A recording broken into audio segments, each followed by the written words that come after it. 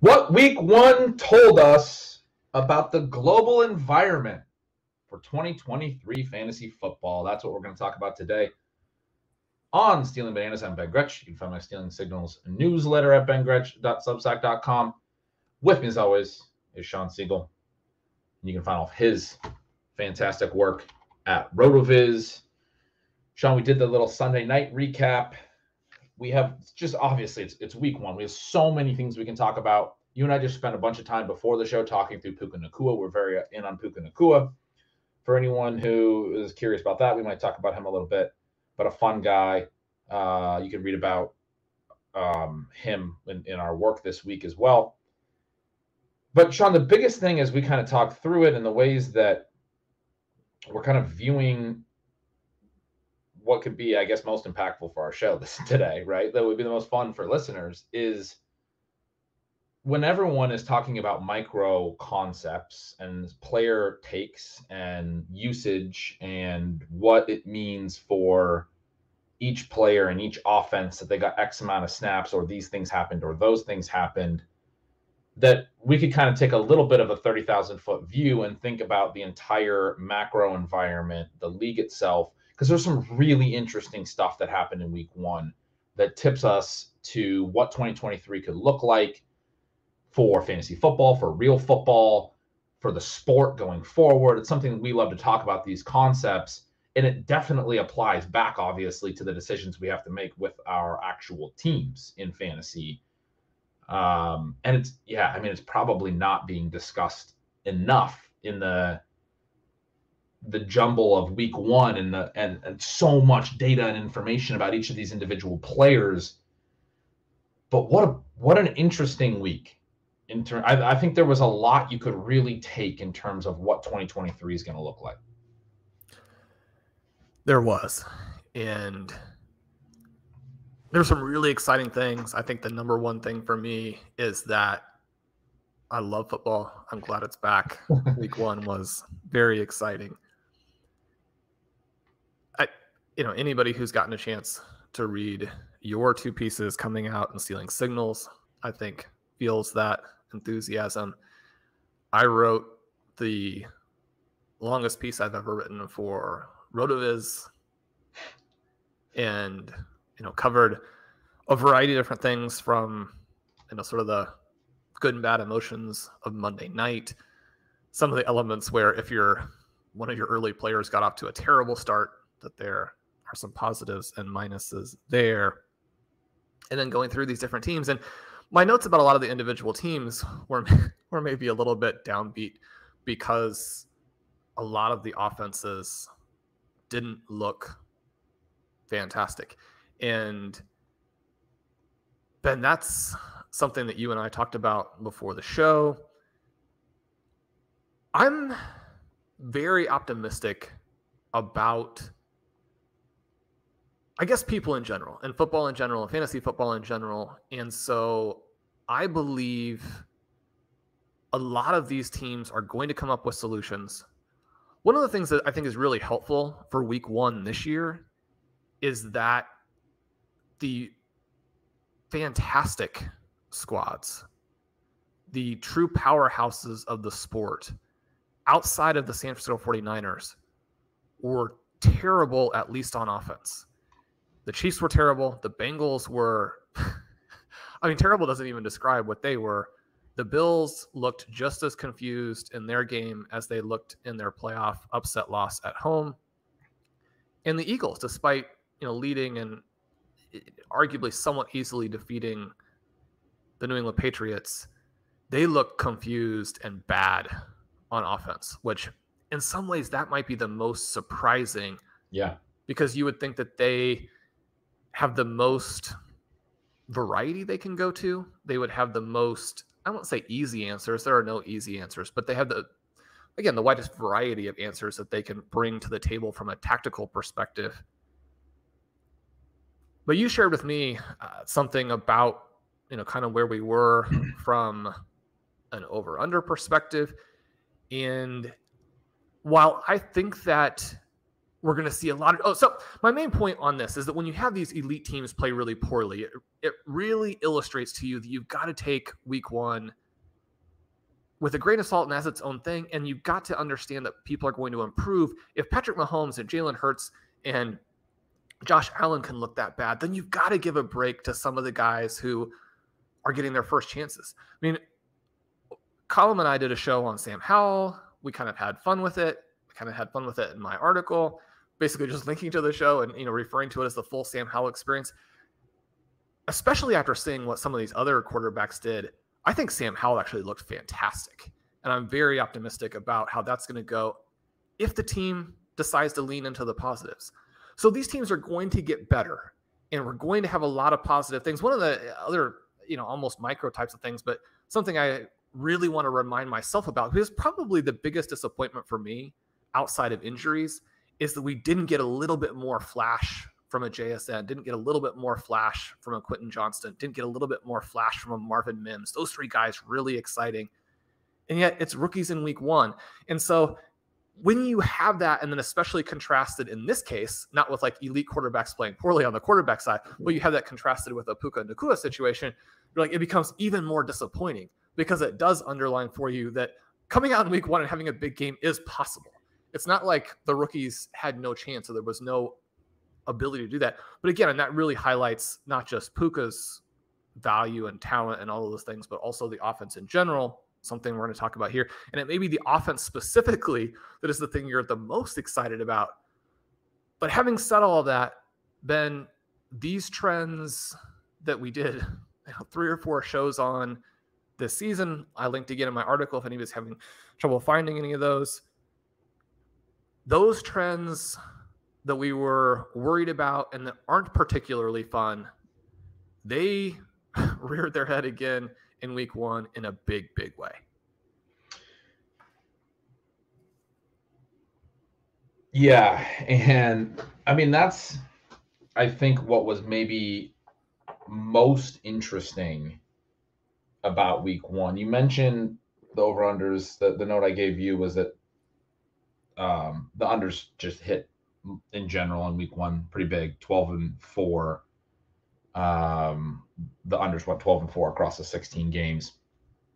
And I'm sure the over-unders are going to come down pretty quickly like they did last year.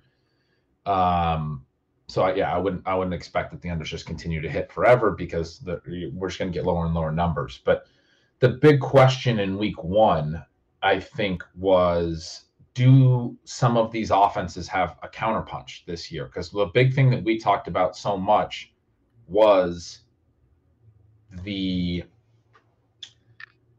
lack of explosive plays, the lack of deep passing, the wide 9 stuff on the defensive line that is stopping outside zone and also taking away explosives in the run game, or attempting to.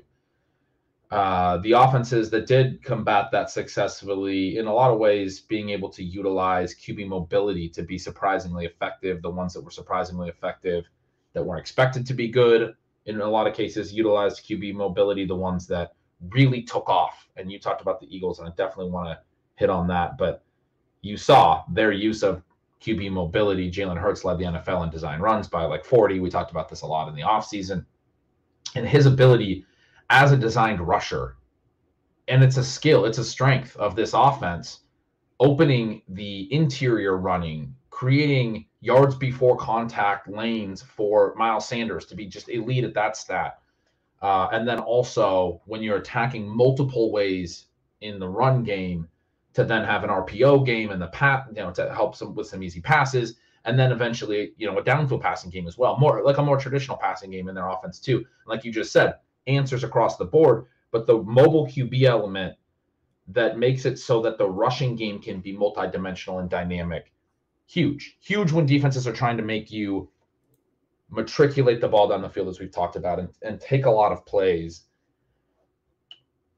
So the question was, what were offenses going to do? And one of the things that we struggled with as we talked about it, Shawn, and I know I had a hard time envisioning what these answers were. We talked a lot about the Play Callers series that Jordan Rodriguez did over at The Athletic. Fantastic series on the Kyle Shanahan sort of coaching tree, Sean McVay coaching tree, whatever you want to call it, Matt LaFleur, Mike McDaniel, all of those guys interviewed a ton for the series. Even, like Robert Saleh, who's a defensive coordinator, worked with these guys, was interviewed a good amount. A lot of really interesting conversation about what the offenses are trying to accomplish, what the defenses are trying to accomplish, and how these things have evolved since really about the middle of 2021.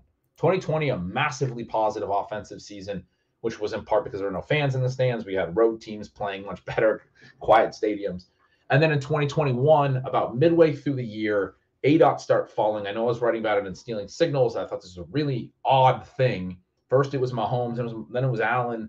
And then a few weeks later, I remember I did a picture from one of my spreadsheets of the weekly passing ADOTs, and I just picked out like 12 or 14 different quarterbacks and said, look at this. Like, it's weird, but there's, all of these quarterbacks were throwing on a weekly basis, and obviously there's fluctuation on weekly passing ADOT, but they were throwing at a much higher rate over the first 6 or 8 weeks. And then suddenly, whenever this kind of dropped off over, and I must have done this after week 12 or something, but from the next 6 weeks, all of these guys, almost every week, were putting up season lows in ADOT. It was happening in the middle of 2021. It happened all throughout 2022, where the passing ADOTs came down, the air yards came down. This is now widely known information. It's somebody sent me, ESPN wrote a big article about it right before the season started. Where did the air yards go? Why are offenses like this now? Again, there's a big part of the Play Callers series. There's a lot of discussion around the NFL on these trends, but the ability to, again, going back to the mobile quarterback thing and having the ability to, when defenses are sitting back and I don't understand all the mechanics of it, but forcing you to matriculate the ball down the field that you're able to run, you're able to actually do that effectively matters. So to your point, I totally understand what you're saying about the Eagles being almost the most notable of all of the offenses struggling. But the broader point to me, because they theoretically should have had answers, right? They should have had answers either running the ball or passing the ball. They have the different answers. But even more broadly, when you look at the group you talked about, the Bills and the Chiefs and the Bengals and the Eagles, I think week 1, it was just so clear that the counterpunch isn't there yet in the NFL for the offenses. And that one of the, I kind of didn't finish this thought, but one of the main things that I struggled with in the offseason about this and about these defenses was what's going to change. These defenses are not suddenly going to stop doing what they're doing. In a chat that I had with some in the ship chasing Discord with some questions I got, I wrote that I kind of felt like this was the end game for defensive philosophy, taking away the explosives at the NFL level, especially. And so I don't know what would change. Defenses aren't going to suddenly stop this. And even if offenses get better and they get more efficient underneath and they're able to matriculate the ball better, what you don't want is what Miami was able to do, 8.2 yards per play, explosive plays, and long touchdowns all over the field. And you saw what the Lions were able to get out of forcing the Chiefs underneath. All it takes is one Kadarius Toney drop. You get a pick 6. You upset the defending Super Bowl champions by 1 in their home field.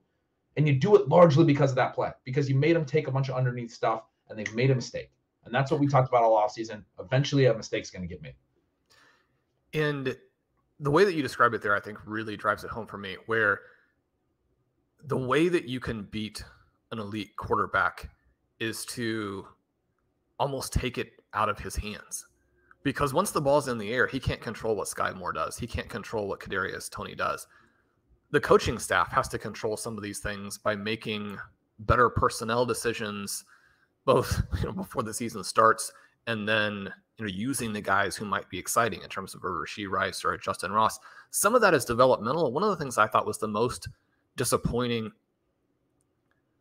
in week 1 was the conservatism that we saw in terms of using young players and or recent acquisitions. I think sometimes the recent acquisitions is almost a little bit more troubling when you think about DeAndre Swift, when you think about Rashad Penny, and the huge talent gap that they have to a Kenneth Gainwell. You're like, those guys are not rookies. You just really need them to be able to scale up their ability to run the offense after all of these different practices. They need to be ready to go. It seems to me like actually a very bad sign for those two players that they weren't able to do that. Now, one of the things I want to say is just I'm looking at this in both directions for them, in that, number one, I still expect them to be the guys, but it is something that I note where both of these players have been electric, and we focus on that a lot. And yet both of these players were available to the Eagles in different ways at very minimal prices, which would suggest that their previous teams and the rest of the market had some skepticism about these guys. And this skepticism has quickly manifested. But I kind of mentioned that as we work back into this bigger picture of, for me, I think that as these defenses are evolving, the talent of the skill position players is going to matter a lot, because some of the things that you're trying to do to beat what defenses are currently doing is going to depend more on winning one-on-ones and individual player talent than it perhaps depends on scheme. And that's something that I kind of feel like is a stealth, unpopular way to look at football currently, and a way to look at fantasy football in a way. They're two very different concepts, but one of the things that you and I have always talked about is that the talent really matters and is going to drive the workload instead of the other way around. One of my biggest frustrations with the Kansas City Chiefs, for example, is that they have really leaned into this idea that Patrick Mahomes and Andy Reid, because they're probably the best at their jobs and the two most important jobs in the NFL, that they can make it work. And they probably still will, right? I mean, there were problems with some of the things last year, and obviously they win the Super Bowl. Patrick Mahomes leads in most categories. Jerick McKinnon catches like 9 touchdowns. I mean, Jerick McKinnon, who we're calling dead legs Jerick McKinnon like 3 years ago, is catching 9 TDs. So we expect that those teams are going to come out of it. But I do think that having a little bit more talent out there for him would be a big deal. Ben, as you talked, there's so many interesting things here. Layers, but it's and not layers. Just that the elite QBs struggled, but I thought the interesting part of it, and this was something I struggled with for fantasy, where I really enjoy building super teams. And I think that some listeners would be like, well, if you want a super team, draft an elite quarterback and then hit on some other pieces, because that's how you get this team that just annihilates everyone and you can't be competed with. And you need that difference-making quarterback. Our hope and our thesis was that Tua was going to actually give you that from a price where you could build the other things in. Now, we're 1 week in, and so we have to be very careful about believing that that has hit. And certainly we expect the elite QBs to still hit and do their thing as we go along. But when I was looking at elite QBs and when they would make sense in individual drafts, and you want to, as you are drafting, to understand that every draft is unique and you want to approach that draft as its own thing. In the situations where it made sense, there was still quite a bit of concern for me because, I mean, the clear-cut passing guy is Patrick Mahomes, and we obviously saw what some of the concerns are there. But for the hybrid QBs, there were also concerns, and that these guys, even though a lot of the different numbers on the elite QBs or the hybrid QBs, the rushing QBs, would suggest that in some ways their injury risk is not substantially higher. It's certainly not substantially higher than a bad pocket QB who takes a lot of hits in the pocket, because that's very risky as well. But these guys suffered a lot of injuries last year, and their teams don't necessarily want to go down that path again. They have to have them in the key moments. If you take away a little bit of that rushing element, and we saw it with Jalen Hurts seeming to perhaps be a little uncertain when he has the big fumble at the end of the game. You had these situations in the Bills game where Josh Allen he looks so confused and upset, and he's trying to laugh through it, but his head coach is just pointing to his head after a variety of these plays where he's like, you cannot rush like that, right? You've got to throw the ball away or get down. You can't get to the sidelines and then cut back in and try and hit 3 or 4 people. But the fact that the player is not being able to play instinctively is an issue for them, I think. And then you also have offenses that may be actually transitioning away from that. And you look at the Baltimore Ravens, and this was the one that was the most striking for me, where they threw 1 billion passes to Zay Flowers behind the line of scrimmage, and he broke some plays because, I mean, he's like a new Dante Hall with the ball in his hands. He had some really cool runs, but it's the NFL, right? Are you going to be able to break those plays consistently?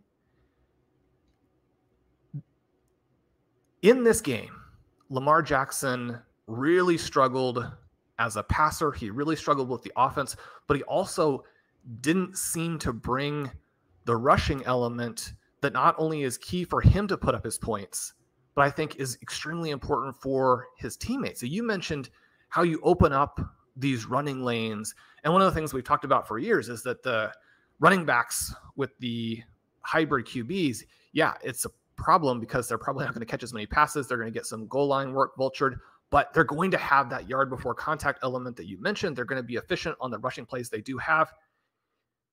In this game here, before he goes down, J.K. Dobbins has 5 yards before contact on 8 carries.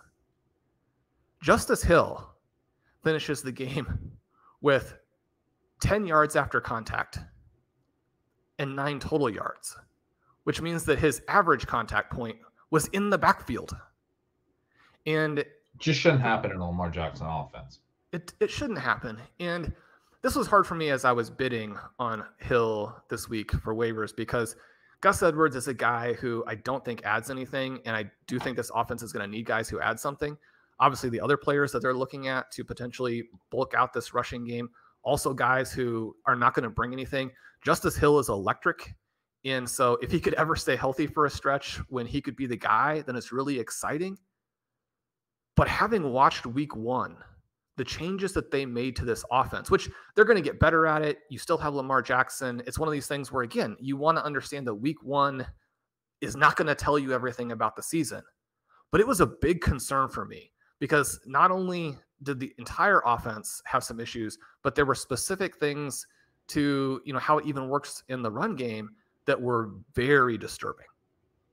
Yeah, he only had Lamar Jackson, I think, 2 design rushes, and that's a problem. If the defense doesn't have to respect the design run, if you're just sitting back there shotgun the whole time, it is taking away one of Lamar's biggest strengths, which, I mean, I'm not saying he can't run this Louisville offense as they were describing it in the offseason, more shotgun, more scramble, less design running, and be effective.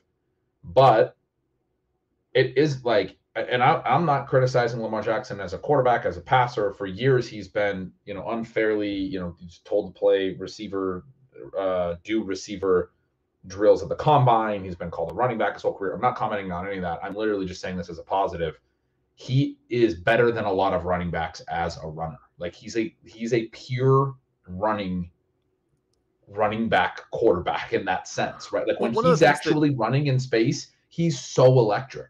There's that highlight from a couple years ago where he did the spin move and is somehow accelerating through the spin move in open field and he goes the distance. And you're like, this is not a quarterback. This is a running back, which is there's mobile quarterbacks who are more mobile than a quarterback should be. And then there's Lamar Jackson, who is like literally could be as good as a lot of the running backs in the NFL because he's just that electric.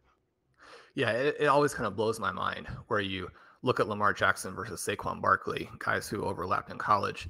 And it's like, I mean, you would just think that Saquon Barkley would have been the guy with easily the best rushing production. But I mean, it's Lamar Jackson.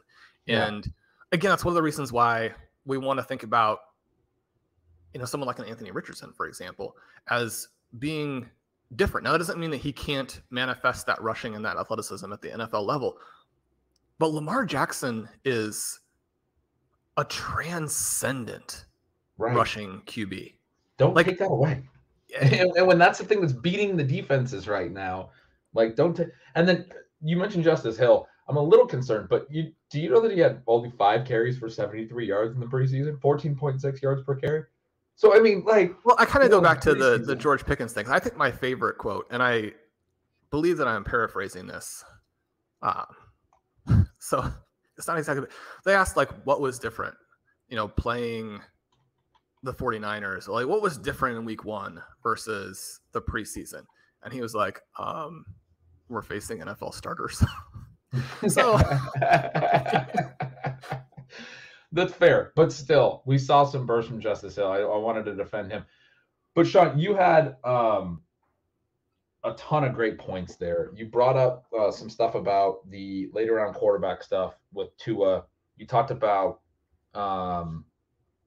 star players winning and making the schemes work. We saw that with Miami. I mean, I think it's a great example where Tyreek Hill is the scheme. I mean, we talked like Mike McDaniel does an amazing job of scheming. We've given him a ton of credit, but one of the really fascinating things about Miami last year was how concentrated they were on Tyreek Hill and Jalen Waddle. And you think about like what are defenses trying to do? Like if it's only two guys, why don't you just triple team them both, right? Like I mean, why don't you just put everybody on these guys? But yet they continue to win. And obviously there are double team situations. There are, hey, we're rolling a safety over the top of this guy. It's Tyreek Hill, and yet they're still finding ways to win. It's scheme, it's player.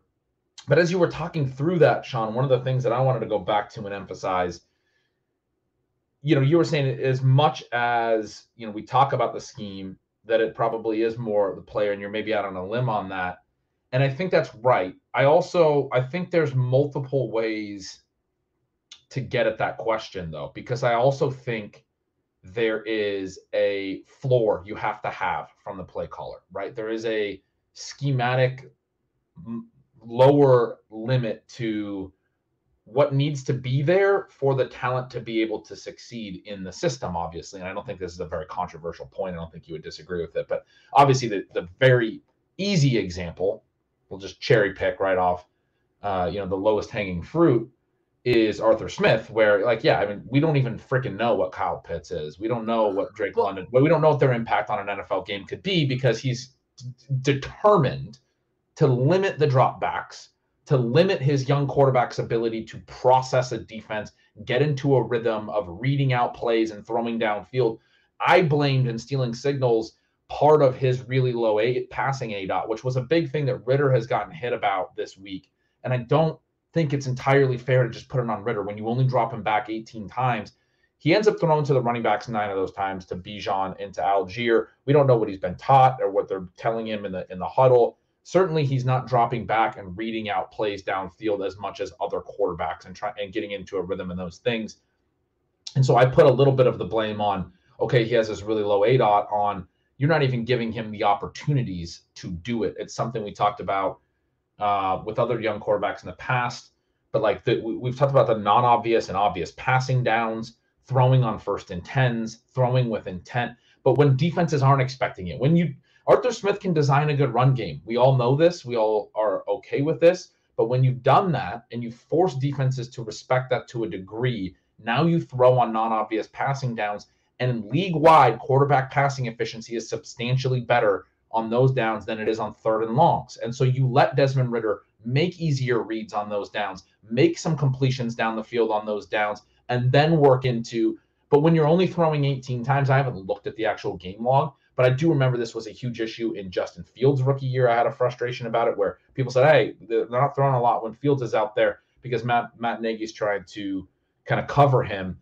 But when Andy Dalton was out there, he would throw more.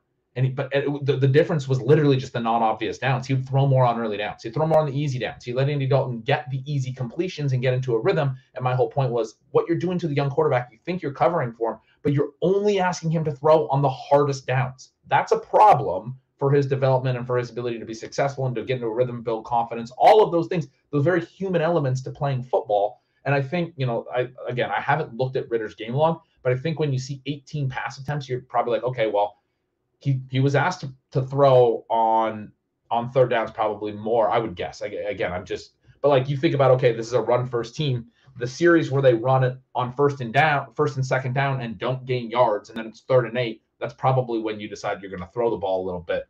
I'm hesitant to make that point because, again, I have not actually looked at it.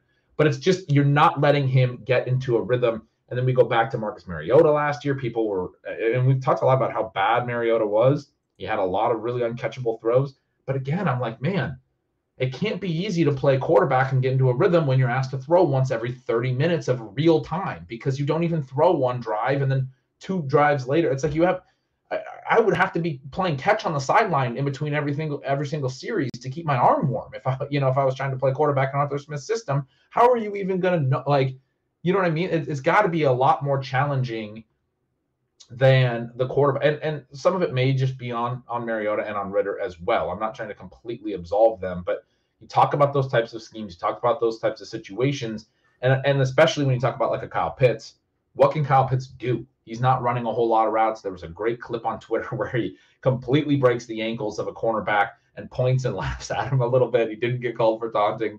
Thankfully, he probably should have. But he completely wins on his route, and the ball's not there. And that's, one of the few times he was even allowed to run a route. But they drop back so few times.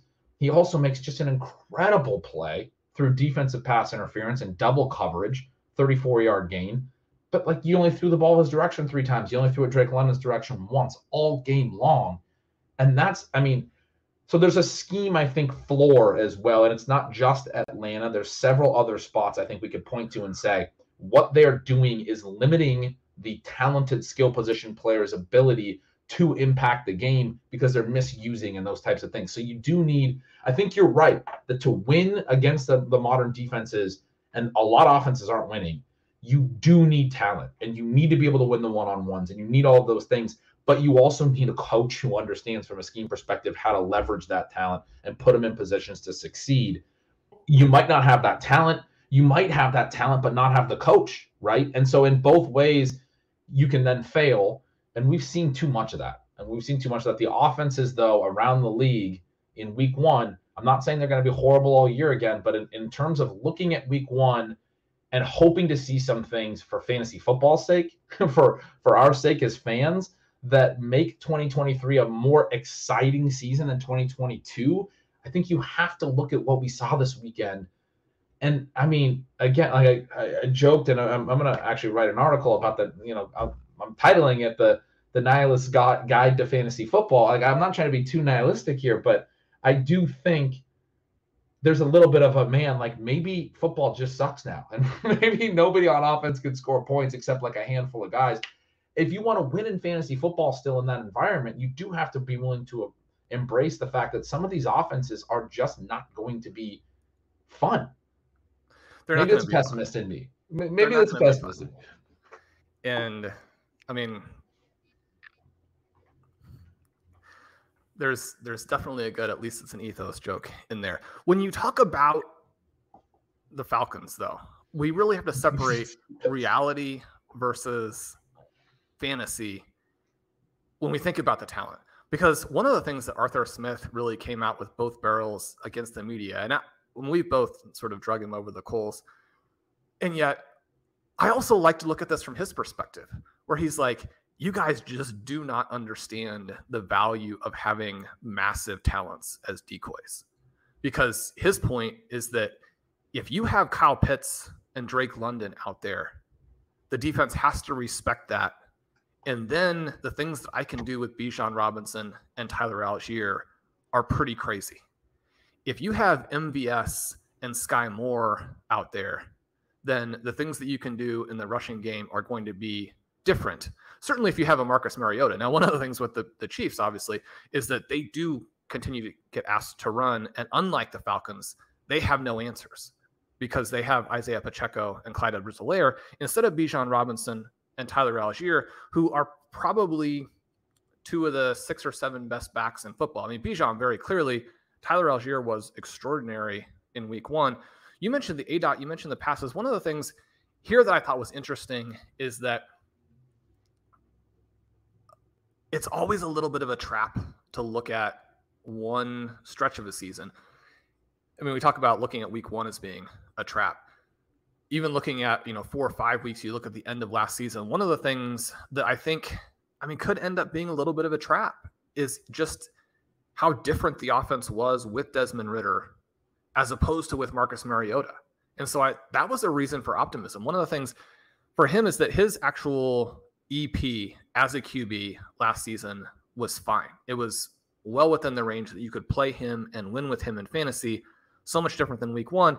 In his starts last year, he averaged 230 air yards. In week 1, he gets like 63, right? And 9 of the 17 sort of actual targets were to the running backs. I mean, you're not going to have an ADOT of any meaningful distance when more than half of the passes go to him. Now, there were 18 attempts. One of them was caught by Ritter himself. And so that one, out of the passes that were not caught by Desmond Ritter in the backfield, you have 17, 9 of which go to the running backs. I wrote around halftime on Twitter, or almost a half, and Desmond Ritter has more catches than Kyle Pitts and Drake London combined because he had a catch and neither of those two had any. And people were quote tweeting that, Sean, until the end of the game, pointing out that he still had more than Drake London, and he finished with more than Drake London. But Pitts caught 2 balls, so he got ahead of him. But good Lord. We're going to see some spike weeks from the receivers in this offense because the running backs are crazy. I mean, they're absolutely crazy. What you saw from Bijan Robinson in week 1 was insane. So it'll be interesting to watch these teams evolve. But as you mentioned here, you have to respect the scheme limitations, and then you have to respect the scheme strengths. And so that takes us to all of these, again, Shanahan offenses, where you have the Dolphins and what they're doing with the combination of scheme and talent. And again, I think it's important to look at the big picture because for me, there actually was almost zero concern that defenses had figured out how to stop the Dolphins. The concern there is that all 3 of those main guys, with the 2 receivers, they get nicked up a lot. And then obviously with Tua, you have the concussions. That's the concern for me, not that defenses are going to be able to figure them out. The 49ers, as you mentioned, Death Star, they're more or less unstoppable. And one of the things there is, I mean, people are really excited about Brandon Ayuk. They should be.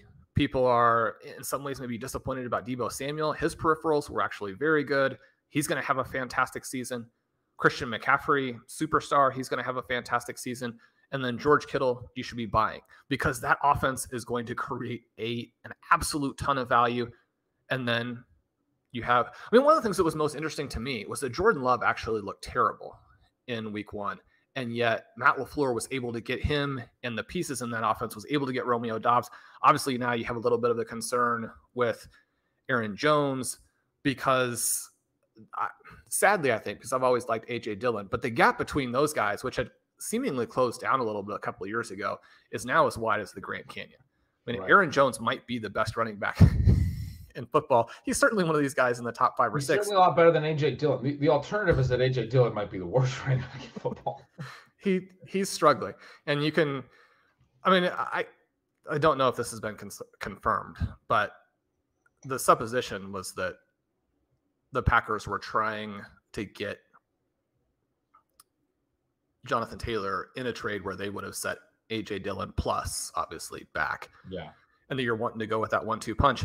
One of the things that I think is interesting about this, and again, that has to be the assumption. I've written that in a couple places as well. Like, it's not, Aaron Jones is older, has this big contract, and they see him as like a hybrid receiver, and he does different slashing things. And you could see them trading for Taylor and seeing those guys as a thunder lightning, and then Taylor being the future, and Jones obviously not being, around forever. He's 28. The very clear indication with their interest in Jonathan Taylor, it doesn't need to be confirmed, is that they aren't interested in A.J. Dillon anymore. And when you watch him run, you see why. And this kind of goes back.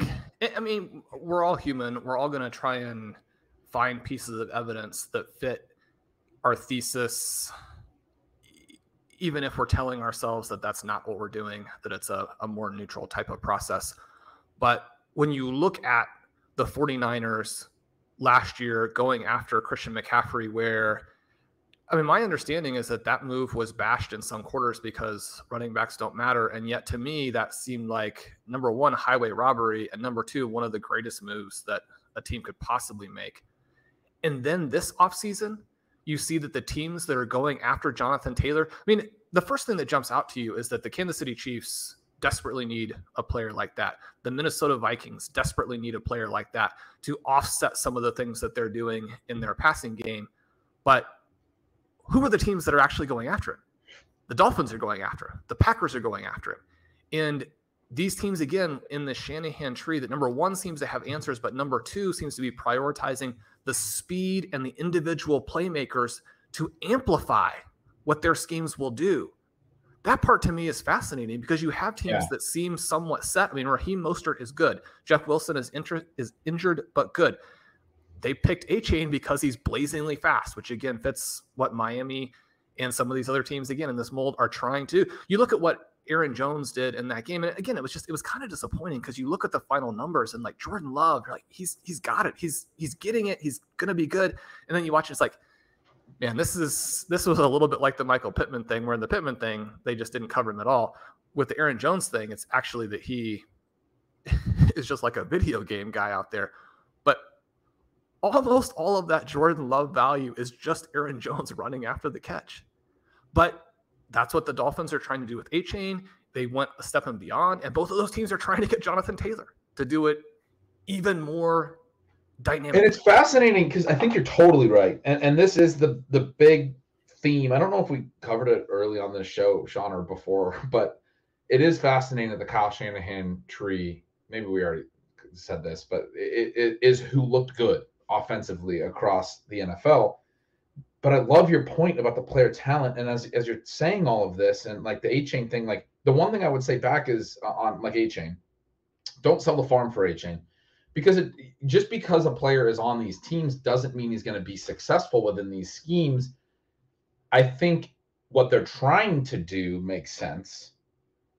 But what's fascinating to me is how quickly they gave up on like Chase Edmonds, who they brought in and then they traded mid-season last year down in Miami, how quickly the 49ers were willing to give up on day 2 running backs 2 years in a row with Trey Sermon and Tyrion Davis-Price. And those guys got a lot of draft capital, and they were like done with them very quickly.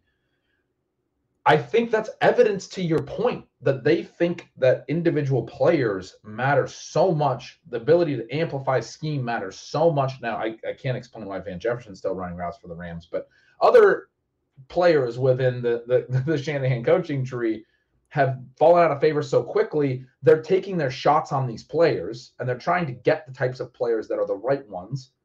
But they're also willing, probably even just in practice, but in limited game action, to say, this isn't it. This isn't the player. And you can't know that when you make the acquisitions, when you make the trades, when you sign a guy, you don't know what shape he's going to show up to camp in. All of those things are part of it. But how quickly they've been willing to move on from players, I think fits into this point that you're making as well, where they are just 49ers and the Rams. Turning. What's that? One of these things with the 49ers and Rams is they play kind of fast and loose with player evaluation. So they do, but they keep churning until they find the player that actually makes the scheme and is a difference-making player. So the Mostert acquisition and the Jeff Wilson acquisition behind it, where Miami was just like, the guys we have are not it. San Francisco having invested day 2 picks at running back 2 years in a row and being like, we're still going to trade for Christian McCaffrey. And part of the reason that people were lambasting that trade was you've already sunk multiple day 2 picks into the running back position and hit on a day 3 pick in Elijah Moore just in the last couple of years.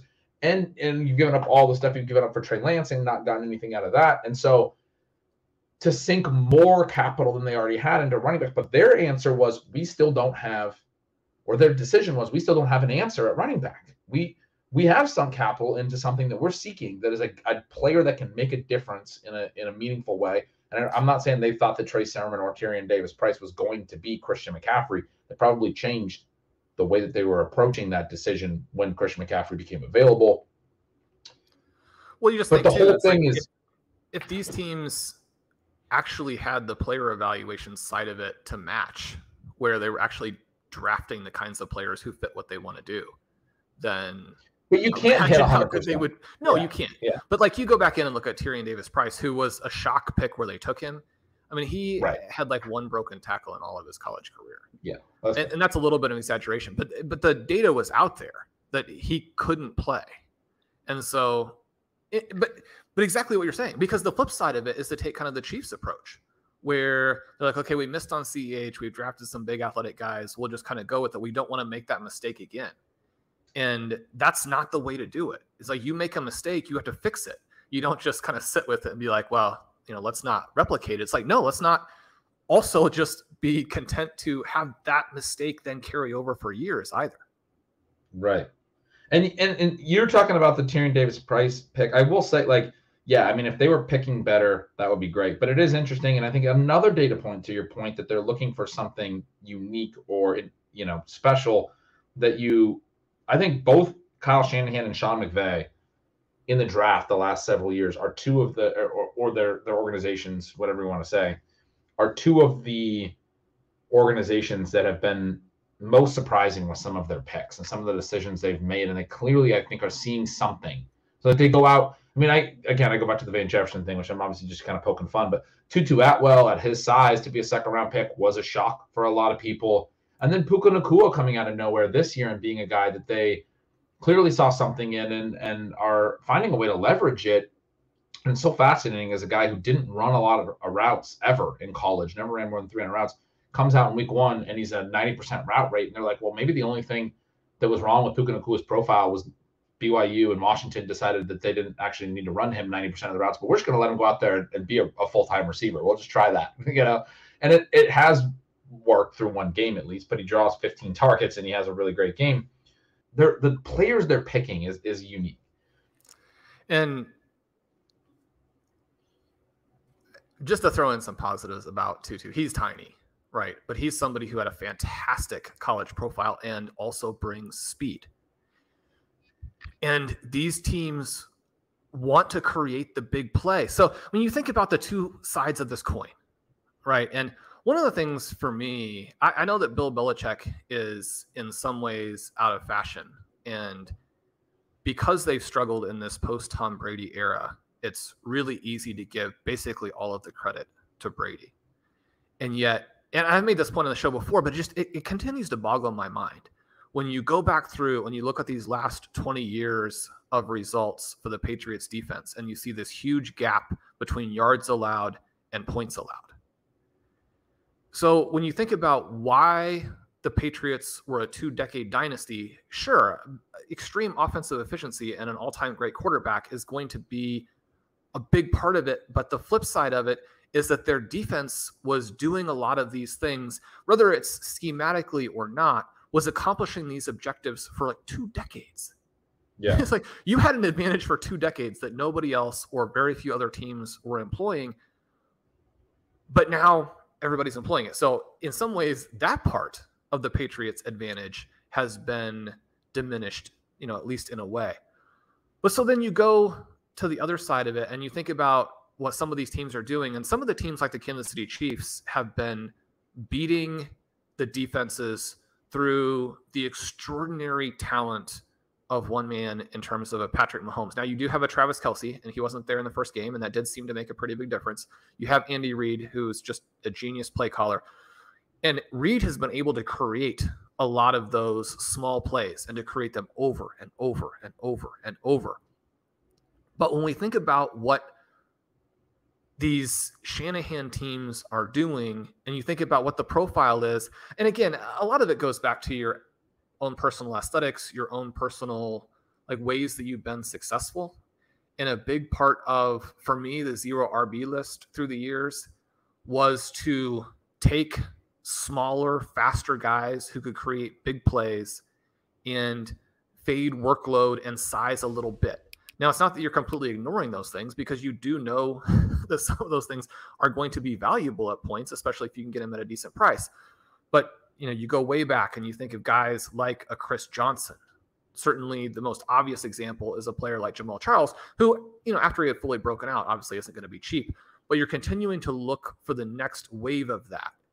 And when you think about a Jonathan Taylor, for example, who did so much of his damage in 2021 based on the fact that he's, one of the 2 or 3 guys in the NFL that even his size can take a carry and go 70 yards. And he has that threat constantly, right? Well, one of the things that you and I emphasized this season as being extremely important, at least to our process, and it's very much an open question as to whether or not it will work, but the change in ADP. So for me, the 2 really interesting things in week 1 were, number 1, the quarterback play and the total offensive production. And then number 2, looking at this kind of contrast between what you and I have labeled as the priority target running backs and then the true dead zone running backs, and understanding that those two things are very different, even if their ADPs are in the same basic range. So as we think about this, and one of the things I want to emphasize is that we could be here next week saying almost the exact opposite type of thing. Not that like we've changed our analysis, but just that the results have changed. Because we know that the volatility for running back results is going to be very high. But when your offense has that elite running back in the contemporary era, I do think that it makes a difference. And you look at the guys who we targeted and were on the 0 RB list, those types of things. You look at the guys who flashed in week 1. And I have sort of the yards after contact per attempt list up here. You have Breece Hall, who's at 11.2. We obviously know he had an 80-plus yard run. You're going to get some numbers like that when you make that massive a run. Christian McCaffrey, 5.9. Jahmyr Gibbs, 4.9. Tyler Algier, 4.2. Chuba, who's somebody that, I mean, I don't know that that's going to work as a fantasy play because the Carolina Panthers aren't going to score any points, but 4.0. Then we actually have to give a little bit of a shout out to Joe Mixon, who's at 3.8.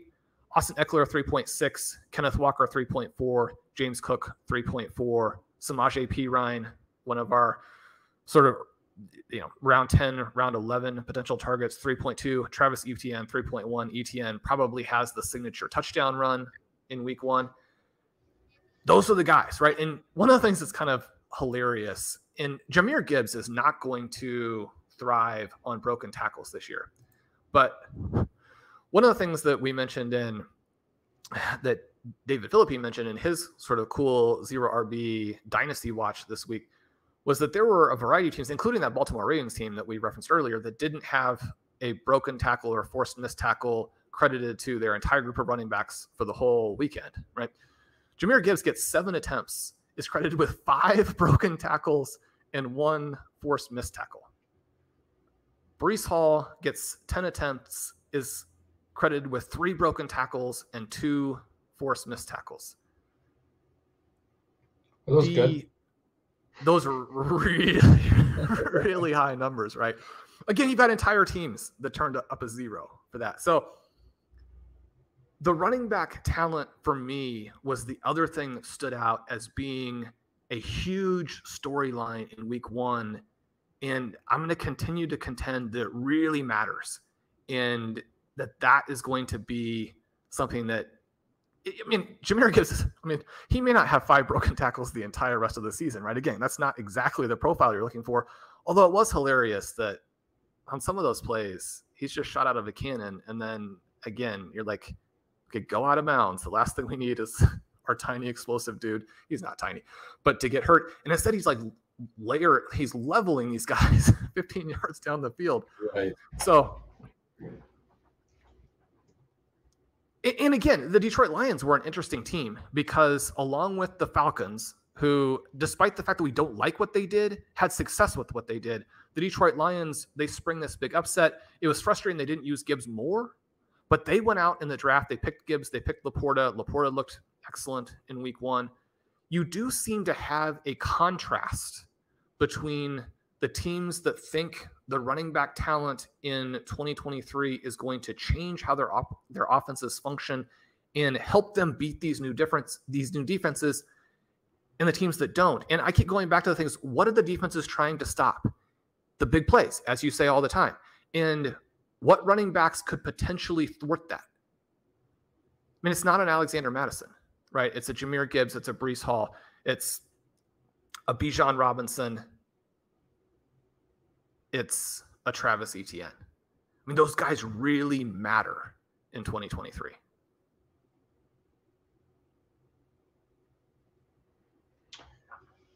Yeah, I think that's actually a really interesting silver lining to everything we're talking about with the cover to shells and where the NFL is going and all those things, is we haven't had an answer to the running back puzzle. And the guys who play the running back position are some of the most fun players in the NFL. We're, all I don't know, not all of our listeners are as old as us, Sean, but growing up, I was going to say you bought jerseys for running backs, right? I mean, the 90s and the 2000s. I mean, these were the guys that scored 20 touchdowns, and they were the fun thing to watch. Barry Sanders, I mean, come on.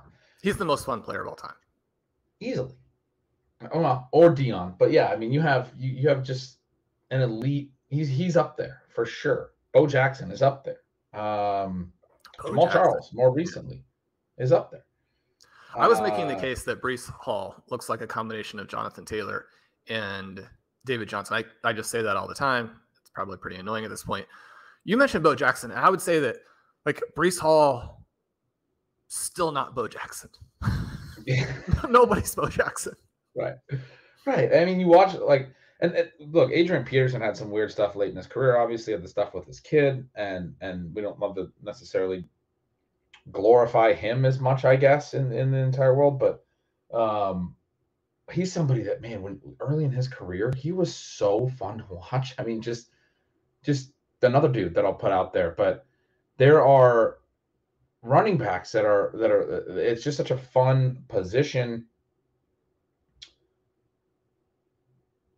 And so, yeah, maybe there's a small silver lining to what you're saying, where the way to beat these defenses is going to be to have running backs who can be electric, who can gain yardage. You're going back to 1960s football in some respects, but it's like 3 yards in a cloud of dust. But who can be better than that? Who can add to that? Because you have to matriculate the ball down the field. You have to do the small gains. You have to not make mistakes. And so you have to not fumble and not throw interceptions, but short passes and short runs have to be a part of it. And if you have a dynamic running back who can do the things that a Bijan Robinson can do, that can do the things that Jonathan Taylor can do when he's out there, and it'd be fun to watch Barry Sanders in the modern NFL right now. I think he would be a pretty huge asset. And so that is sort of a silver lining, I think, where maybe we'll get back to,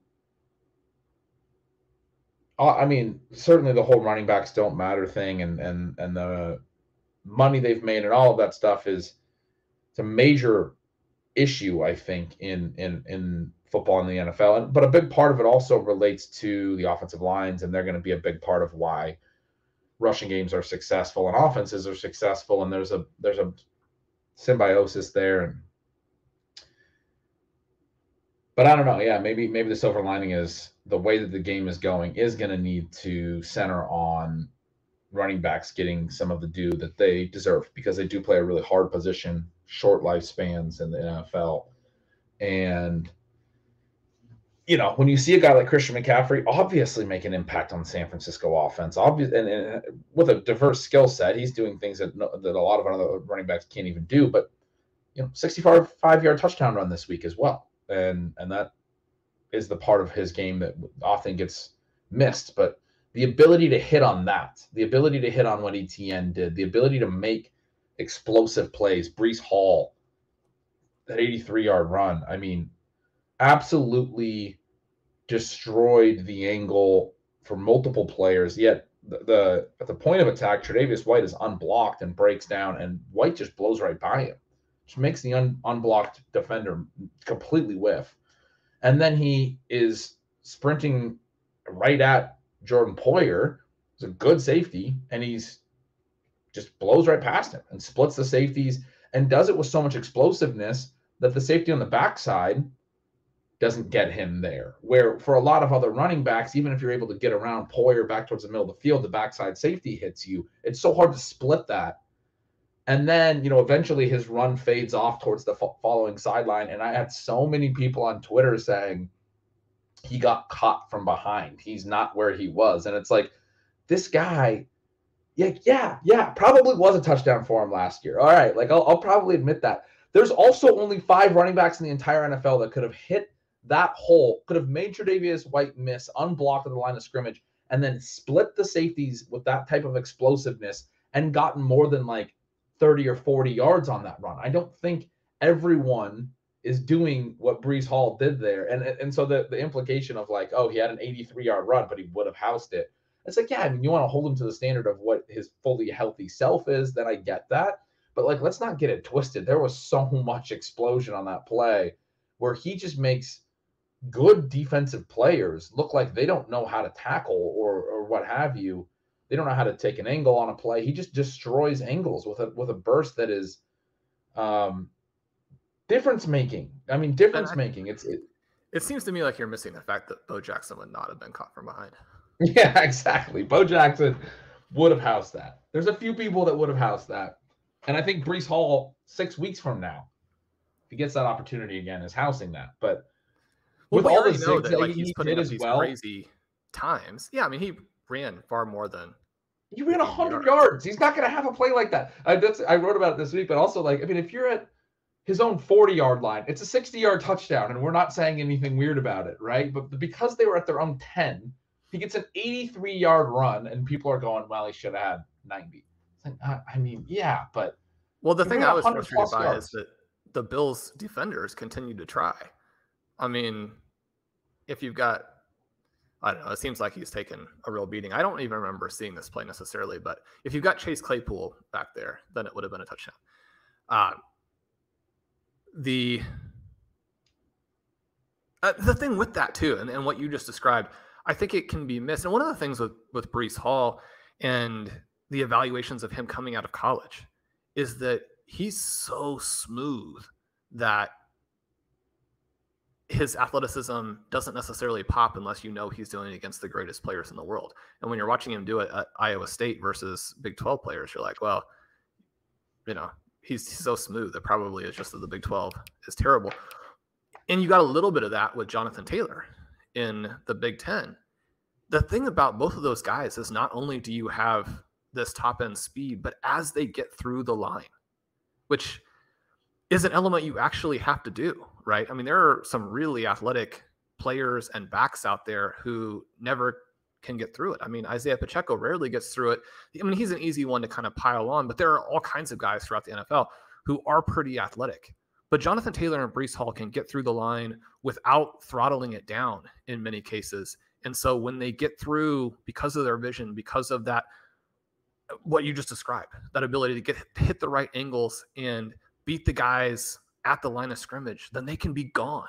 And just, you don't get that from other players.